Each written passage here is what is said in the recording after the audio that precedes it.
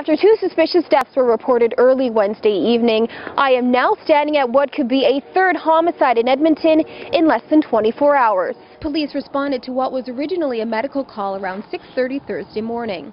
When they arrived, they found a dead 20-something-year-old man in a home at 3408 103rd Avenue Northwest. It does appear to be suspicious.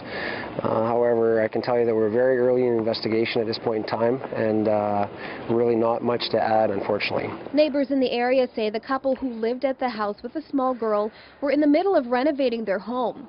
Some neighbors also say they saw a woman being taken away by police early Thursday morning, but police won't confirm that. I am unaware of who is being questioned at this point in time. Like I said, that's really a homicide-related thing if they're divulging that side.